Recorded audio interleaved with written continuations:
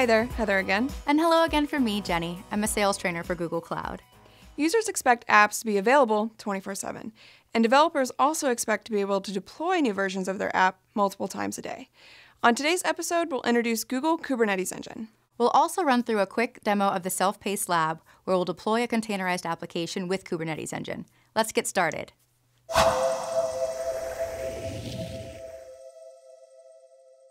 As a starting point, let's take a moment to discuss containers as well as Kubernetes. Absolutely. So containers address the problem of how to easily and consistently deploy apps in different environments. They essentially allow apps to be broken down into smaller, independent pieces that can be deployed or managed dynamically. Containerization also allows the separation of apps from infrastructure, which is going to allow developers to focus on their apps, while IT operations teams can focus on deployment and management. And because containers are so lightweight, individual services can quickly be called when they're needed and are available almost immediately. Which brings us to Kubernetes. Kubernetes is a production-ready, open-source platform and provides a container-centric management environment. So instead of having all of your applications separate from your libraries and your kernel, each application has its own library associated with it, resting above a kernel.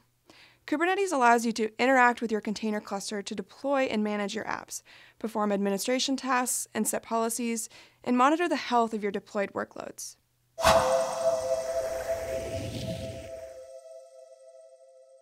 Google Kubernetes Engine is the premier managed Kubernetes solution. Leveraging Google's infrastructure, Kubernetes Engine provides the perfect managed environment for deploying, managing, and scaling your containerized apps.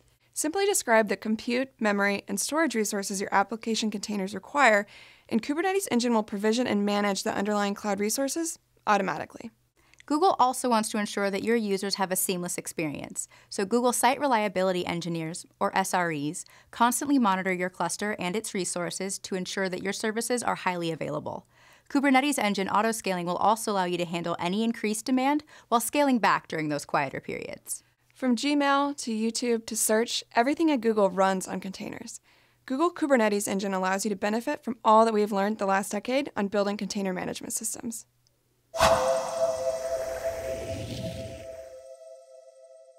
Time again for Quick Labs. This hands-on lab, which will take about 30 minutes to complete, shows you how to deploy a containerized application with Kubernetes Engine. You can check out the link to start the Quick Lab here.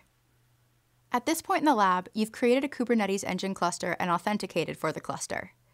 To deploy a containerized application, you'll create a new deployment from the Hello App container image. You'll then create a Kubernetes service, which is a resource that lets you expose your application to external traffic. Once deployed, you can inspect the deployed service. You can then view the deployed application from your web browser using the external IP address with the exposed port.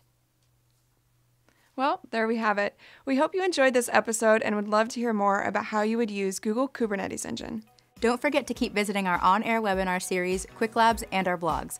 All the links are below. You can also learn more about Kubernetes Engine through our on-demand courses on Coursera. Thanks for watching, and we'll see you soon. Last week, we reviewed Google App Engine so that you can focus on launching your app and not the development platform.